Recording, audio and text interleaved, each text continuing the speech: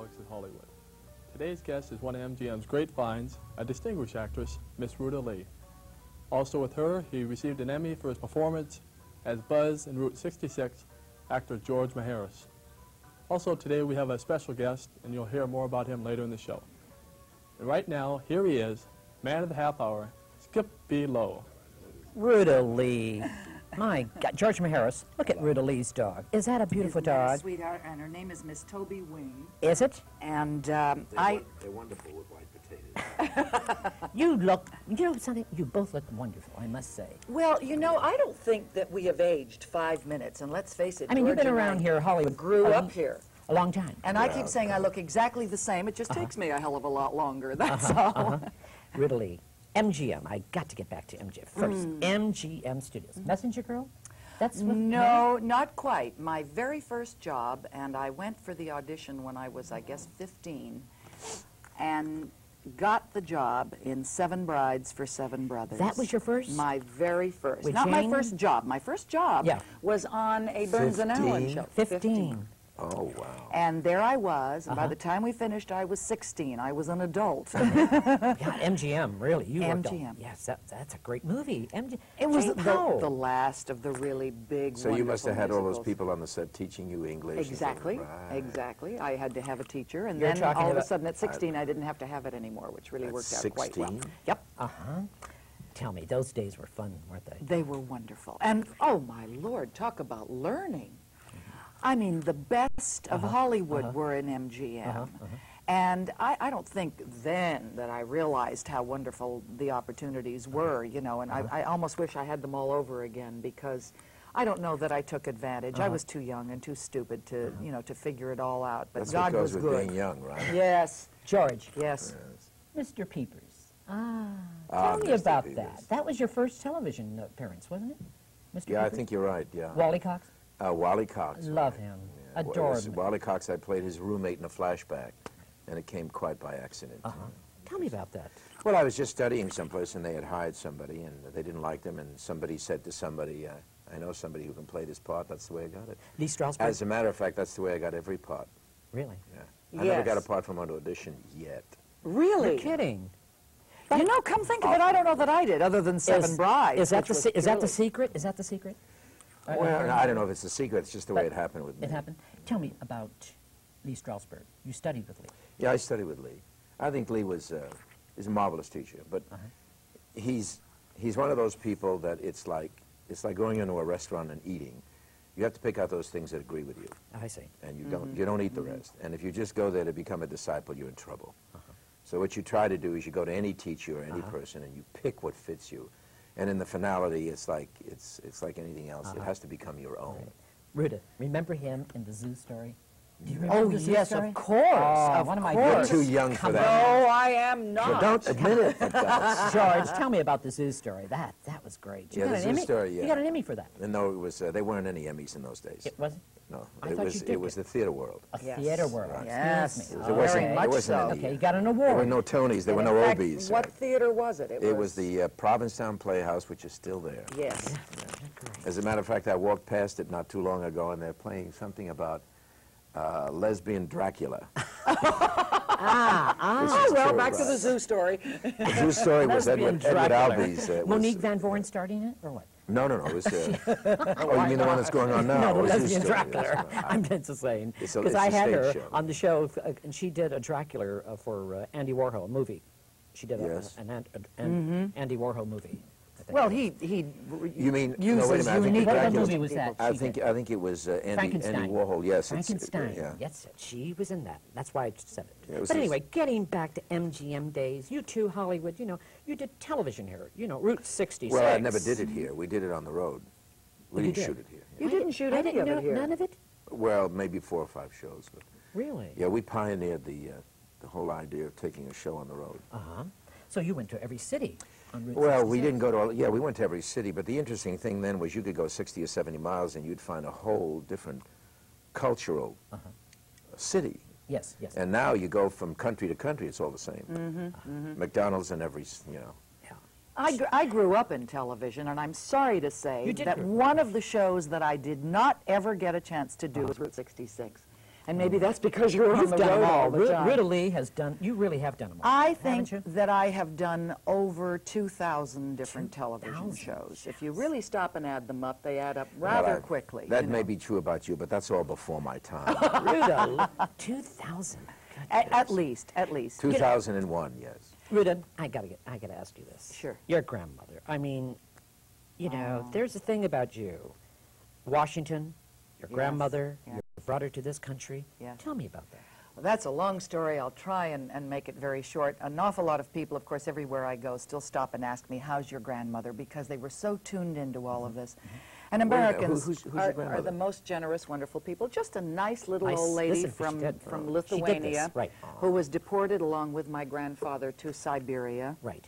And my grandfather died en route to Siberia. His legs were frozen on the cattle car that they were being deported on. She was dropped off in a snowbank. Another aunt of mine got a knock on the door in the middle of the night saying, pack whatever warm clothes and food you can carry for yourself and your children. They took the husband out in the woods. She heard bang, bang, gunshots. That was it. That was the kind of existence. So I was the first one to become a citizen of these beautiful Right. United States. Right. I was born in Canada. You were. Of Lithuanian Uh-huh. parents. Yes. So I was the first one that could start making out visovs to get my grandmother out of Siberia. And you made a lot of noise. A lot of noise, but it took me 12 years to cut a long story short. And finally, we got word she had been allowed to go back to Lithuania when they found each other in Siberia eventually. And she was dying. We got word from an aunt who was taking care of her that she was now dying, and she wanted to thank us for the gifts we had sent that had sustained them, that allowed them to buy things, wood for the roof, that allowed them to buy a cow that would sustain them. And I got very distressed that my one remaining grandparent, and you know, if you're of a European extraction, you have very strong feelings Yes, about yes, your roots. yeah. Yes. My one living grandparent was now going to be gone. I was never going to know her. And I went out with friends that night, and the more wine they poured to console me, the more logical it became that I should forget trying to talk to the president and forget my congressman and forget trying to do Who was things the through the president mail. at that time? At that time would have been Kennedy. Kennedy? Was it Kennedy? Kennedy, Yeah. 62. 62. 64. 64? So I said, that's No, it. I No, think it he couldn't was- be. Kennedy yeah, was assassinated before that. yeah. He was assassinated in 62. Yeah, so it would've 62? been All right, so Johnson. I who's think next? it's Johnson. I had Okay. tried through Okay. Kennedy and, Okay. and had not you're accomplished right. very much. Yeah. And so now I pick up the phone in the middle of the night when I figure it's business hours in the Kremlin, and I place a call to the Kremlin. Who is there? Who was there? Everybody's there. Oh, Khrushchev. Khrushchev. Khrushchev, right. And so I place a call to Mr. Nikita Khrushchev, the Kremlin, Right. Moscow, Yes. USSR. And he said- I will never forgive that bitch operator who said, how do Ruta you who? spell that? I love it. Who the hell knows Yes, where the right. H's and the C's Exactly, and the K's are exactly. in Khrushchev? And by then, I'm beginning to kind of sober up from the wine, and it's getting to be a colder, harder night. So to cut a long story short, they Yeah. keep saying, will you speak with so-and-so? And I kept saying, nope, it's my nickel or my $500 for this call. I want to talk to Nikita Khrushchev. And did you? And you know what kind of a fruitcake they thought I was. And in the meantime, as soon as the Russian embassy in Washington opened up, which was, 9 in the morning or 10, Right. They got wind I of it. started making calls, right? Right. And they're still calling me back every half hour saying, you can't talk to Nikita Khrushchev. Right. And eventually they called me back and said, will you speak with Mr. Voroshov? And I remembered that Voroshov was that very attractive man that traveled with Khrushchev Yes. and made Khrushchev's words palatable to our tender American ears, right?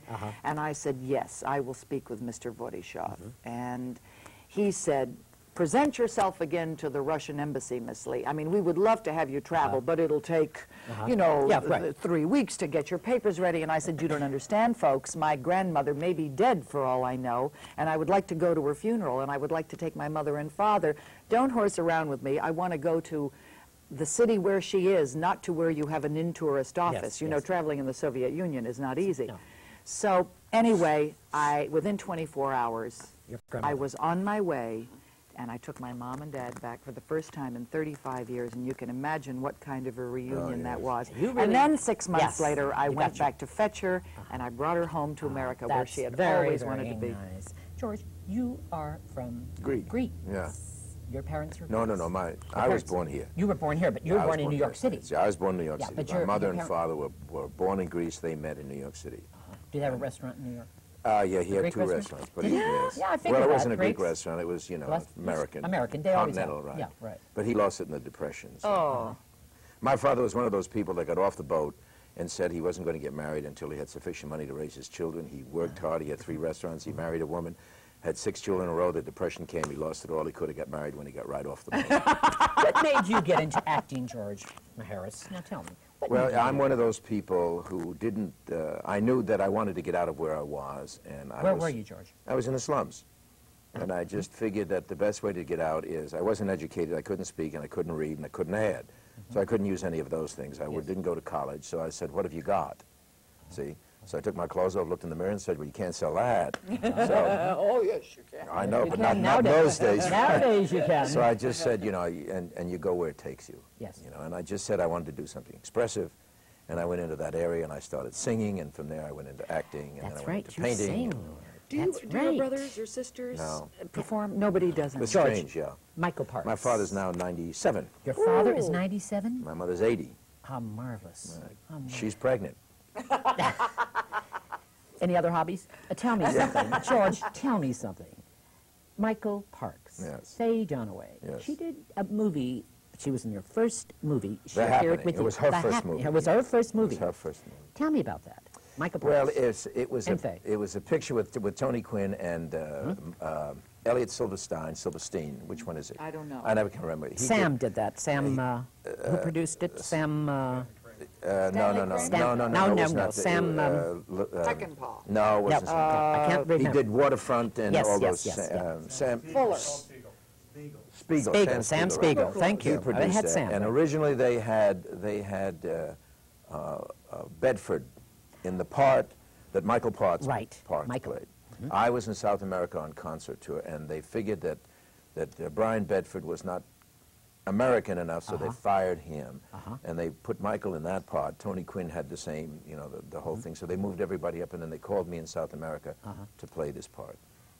And the picture was not bad, but they recut it, and there was a lot of problems on the picture. Tell me something. A lot of personality Route problems. 66. You know, that was on for how many years? 3. 3. Is that all? That's, Yeah, it, it would've seemed, gone- it seemed yeah, longer. yeah. It seemed I longer. would've That I did sworn too. 7 or 8. Tell me, No, did it you- would have gone longer, except I got hepatitis and had to leave. You did? Yeah. Yes, Tell I me remember something, when you George. Did you enjoy doing that? Oh, I loved it. Did you really? Oh, yeah.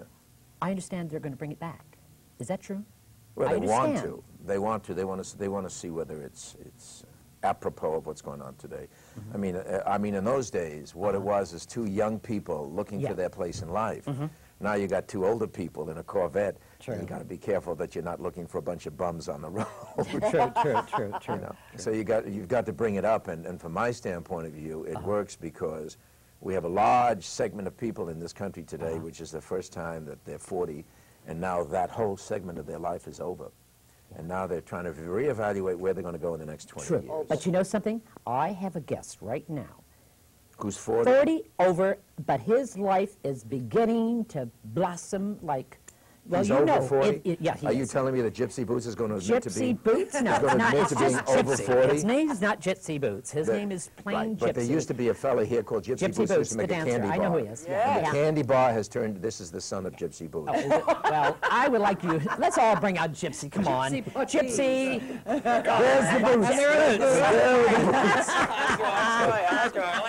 Hey. Shall we have lunch? Have your girl call my girl. Yeah, please, and all our girls are called How are you? Gypsy Boots. And how far over 40 did you say? Well, Well, we you thought we'd told let the story you- once. let you You said say. you were That's true. 50... Whatever Whatever. that. Well, you were house cleaning or something. I can't. Gypsy, I'm put that on. having this. problems on. with that, Gypsy. Put it, I'm going to do Put it it in this the he button. knows. There you go. He's done it there a you go. 1,000 times. Tell me, Gypsy.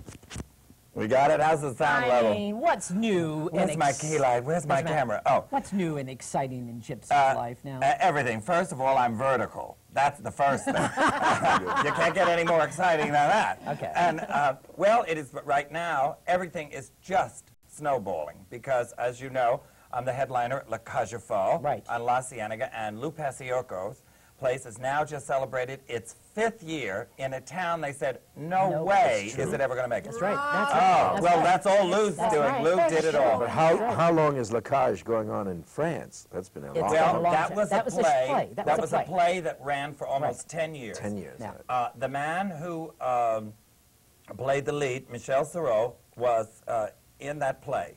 The fellow who played his lover was the producer of that play. When they finally did the movie, Yes. they found after it was ran in Paris for 9 years. As a matter of fact, one of the stars that we have in La Cage aux Folles, who does The Maid, isn't it? The Maid? yeah, Benny Lou, Benny what Lou. played the Maid. Yeah. We have one of the stars of our show at La Cage who was in that play also.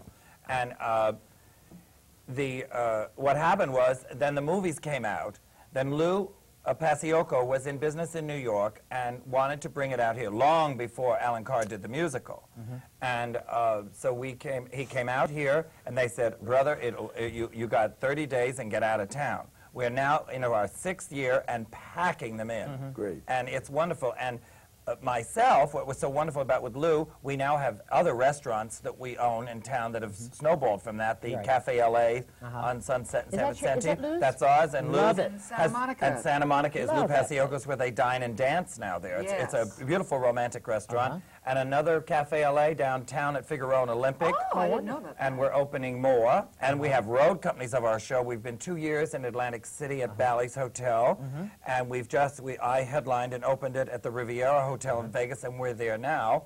I just finished a big special with Milton Berle there that'll be out in September. And So And you're you've doing a been- movie. I'm doing a movie with Jane Fonda and Jeff Bridges, directed by Sidney Lumet here in town, Jen, called The Morning After. God, you're busy. And I have 2 more films, because Lou is producing. I have 2 more films this year, and I'll be going on a soap opera this summer, supposedly. I haven't signed yet, but supposedly. Oh, that's Which You one, are do you gonna know? be Yes. No, don't say that. But I A can't say until I daytime- sign. Daytime soap? Yes. And you'll be working all day and then go to the La Cage at I night, Lou? certainly will, because I was out of work for too long, honey. Just Tell bring me on the why, work. Why? I love What are you isn't going to it play in the soap opera? I will play one of the lead ladies, her brother, that comes back and tries to straighten out her life with her children. Oh, I can see this now. He's straightening out somebody's life. Yes, yes, Okay, yes, Ruta. yes. I've got to say, though, that in full sincerity, Yeah. that this is probably Gypsy, our darling Gypsy, is Right. one of the most Simpatico outrageous, and simpatico. wonderful people. The mouth to end Yes, them all yes, yes. is the nicest The human mouth. being that God Simpatico. put on Yes, this that's earth. true. Thanks, That's true. Ruta. I Well, agree. Well, I want to tell you something. It is the millions of people that watch these shows. We do these interview shows, and they watch millions of people. It goes all over the world, and they don't realize there are people out there saying, "Geez, how do these people? How do they get started?" Everybody out there, anybody. I don't care if they're 100 years old. I was retired. I had a nightclub in New York called Gypsy's on 58th and 1st. Jane Oliver got her start there, and Nell Carter. And Interesting I didn't story. own it. Other people owned it, and they used my name. And I didn't even do this kind of thing. It was sort of like crazy costumes. And then I always had a live act come up.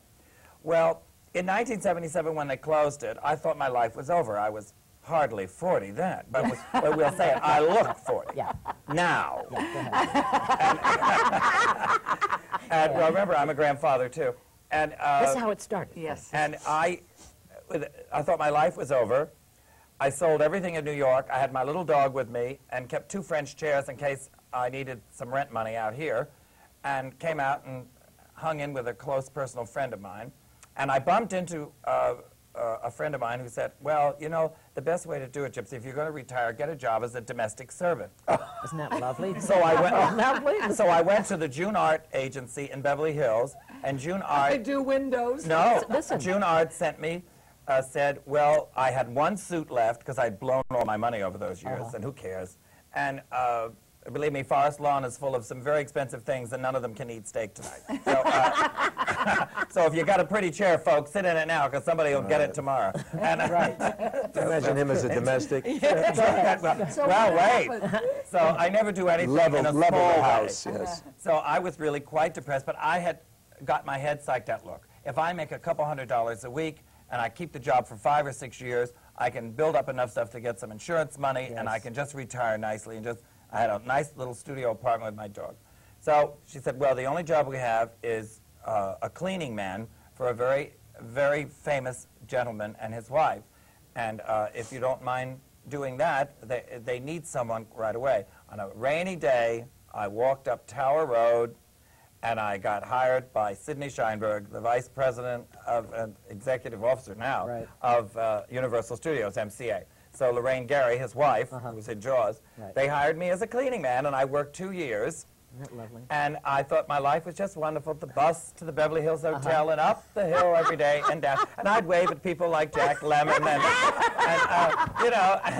and Michael Lynn Land, and I'd say, hi, how's everybody? And they'd say, okay. And I was clean 2 years. I had Sunday and Mondays off. On a Monday that I was off, I was shopping at Ralph's grocery store, and I bumped into a choreographer I knew in New York by the name of Tony DeSantis. Sure. And that was 5 years and a couple of months ago, and he said, I'm in town to direct and put together a new nightclub show called La Cage aux Folles. It was to open April 18th, 5 years ago. And it was the big, it's a huge pink building. He said, but the fella that we have as the MC is the fellow who played the maid in the films, Benny Luke, and he has film commitments, and I don't think we can keep him. Could you come in and help us out? And I said, but I'm retired. I couldn't do any of that anymore. I'm working for the Scheinbergs. I'm a cleaning man. I'm very happy, and I couldn't do that anymore. I'm over the hill. I don't have anything. Right. So he said, oh, well, please try to help us. Well, let's see if we can do something. So opening night was April 18th. I got a call from Vivian Blaine, who's been a friend of mine for many years, and she got invitations to go to the opening. They were harder to get than anything in town at that time for that one night, because everyone wanted to see the place closed, not open. Because we had Reverend Falwell. They did. Yes, Reverend Falwell was picketing out front. Yeah, they did. Because, oh yes, we have some great stories. My blessed rock husband was wonderful. He did a great story on them. And so they asked me to go, and I said, I don't have a tuxedo. So they rented me a tuxedo, and I went because Connie Stevens didn't have a date that night, so we were all in the limousine together. I was out of the whole picture. Nobody knew who I was, or I never was anybody, so I was that. So I sat there, and to make a long story short, they had a lounge there that had just opened. So the owner of the club got together with another fellow who worked there, Zaza, and with Tony DeSantis, and he offered me $400 a week to sit in the lounge and get dressed and do little things in the lounge. Well, P.S., I thought that's $600 a week. So I asked Lorraine and Sid if I could keep my job, and they said, yes, so long as you come here every day on time. We don't care what you do at night. Well, that lasted 7 weeks. I did both jobs. But they came to my opening night, and before I knew it, in 3 days, I had replaced Benny Luke. And then 3 years ago, Marvin Hamlish's sister was in the audience on Christmas Eve 3 years ago. Terry Liebling, who was the casting director for Mel Brooks, for To Be or Not to Be. And I got the co-starring role with them, a complete stranger, and Anne Bancroft. See, that's a real luck story. That is. Yes, that is. It is luck. Anne Bancroft coached me for 3 weeks. But it's one of those wonderful stories that if he told it 20 years ago, it probably couldn't have happened. I see. So in life, in the span of life, the way the society was moving, he was ripe. Timing. Don't you think it's timing, Yeah. the right timing? I think it's the fickle finger, too. It's I mean, it you don't know depends what on- fate's going to... who knows? Yes. But It that's the just same so thing, happened. same It thing. just so It happened happened at to the be time. there. He was remaking a masterpiece Right. with his Academy Award-winning wife, one of the Yeah, most but if you brilliant- had not gone to that supermarket on If I Friday, hadn't gone That's to right. the That's supermarket, right. if I hadn't taken the job at Exactly. Saint It's Laurent, timing. It's all timing. all leads. But we also have highs and lows all through yes. life, and Yes, especially yes. evident in our business because you can be so hot Ask for Richard several Nixon. years. He's yes, had some too. exactly. Yeah, right. And then you're down, Yes, and that yes, doesn't yes. mean it's the end of your life. Oh, it just no. means you've picked this. But there are moments in business your to life be when in. you're emotionally down, and then your Of career course. goes down, Yes. that you don't feel that way. That's true. Ruta, Frank Sinatra. Tell me about Frank Sinatra. I hear What do you hear? Well, I heard some stories that you used to go out with him or something. No, not at all. I was Why? never that lucky. Really? I'm the only girl in this town that It was he never Gypsy made that it went out with. with him. Oh, no. Well, I met Frank. No, I can tell you it wasn't that way. No, I'll tell you, the story with Frank Sinatra and me is a real publicist's dream. I was with a group of people that went to see him perform when he was trying to keep Mary Morrison and the Macombo alive. Yes, Remember when yes. all the stars would Charlie. do a week? Yes, Charlie yes, Morris. yes. Exactly. And I had never seen Frank Sinatra in performance. And so I went with a large group of people and sat at the front table, and the place was so jammed, and the stage was no bigger than this dais that we're on, and I was sitting right under him, watching him, and of course he is captivating, you know, with a nightclub audience. Yes, it's And sitting around, further around the other side of the dais, was a producer named Arthur Hornblow Jr. And he really could only see the backside of Frank Sinatra, but boy, he got a good shot of me. And he watched me watch Frank Sinatra, and he sent a note over saying, would you have your escort bring you over to my table? My name is Arthur Hornblow Jr. I'd like to meet you. I see. Well, to make a long story short, I got the job in Witness for the Prosecution, playing Tyrone Power's secret girlfriend. With, Of course, Marlene Dietrich. Marlene Dietrich, right. Right. Took, right. and of course Charles Lawton, Lawton, who, right, you know, walked on water. Right. And the point was that Marlene Dietrich took one look at me with the blonde blonde hair hair. and said, "Nick, nine, forget it, off it comes," right? Right. And I became an instant brunette. And fade out, fade in. It's a couple of years later. Right. And Frank Sinatra is running Witness for the Prosecution at home, which he always does. I mean, not that movie, but he runs movies at home. And Howard Koch was producing with him at the time. Yeah. And I, of course, worked for Howard, like we all me had. too, yeah. And they're watching the movie, and Frank says, you know, I've been watching that Ruta Lee on television a lot, and I think she's kind of interesting. Why don't we use her in one of our upcoming movies? And Howard said, wouldn't I love to? I mean, I practically trained her in television. And so I got the job, and Frank Sinatra never knew until after I was working for him that only because of him did I get the job to start with. That's the Which is kind of Well, an that's- interesting story. That's what I happened to see. me with I Hollywood Wives. Jackie Yes. Collins. Jackie Collins Jackie Collins came recommended me to, no, before anybody, when Hollywood Wives? Yes, he was in I played Hollywood Coco. Wives. Coco, he The was guy, wonderful in it. The beautician who was owned the wonderful. shop, gave the Yes. girl her Yeah. a job. Aaron Spelling sent a sheet to Jackie Collins and recommended characters for these roles, and she recommended me, and then Howard Koch, and that's how I got that. Nice. George, what is new in your life coming now? I mean, Well, there's a picture coming up called Hollywood Husbands. And As a matter of fact. come on, George. What is anything coming up? You just got back from. I yeah, no, understand you are- I've been doing a lot of stage work. We're waiting to see whether they're going to redo Route 66. Route 66. If that happens, we're going to be redoing it. I see. They took it to CBS. CBS said that the person who was there went over to another network, and so Burt Leonard, who was the producer originally, now I see. wants to syndicate it. I see. It's like 80% go, so, and then they want to do 44 half hours. Great. Ruta Lee. But I'm not finished yet.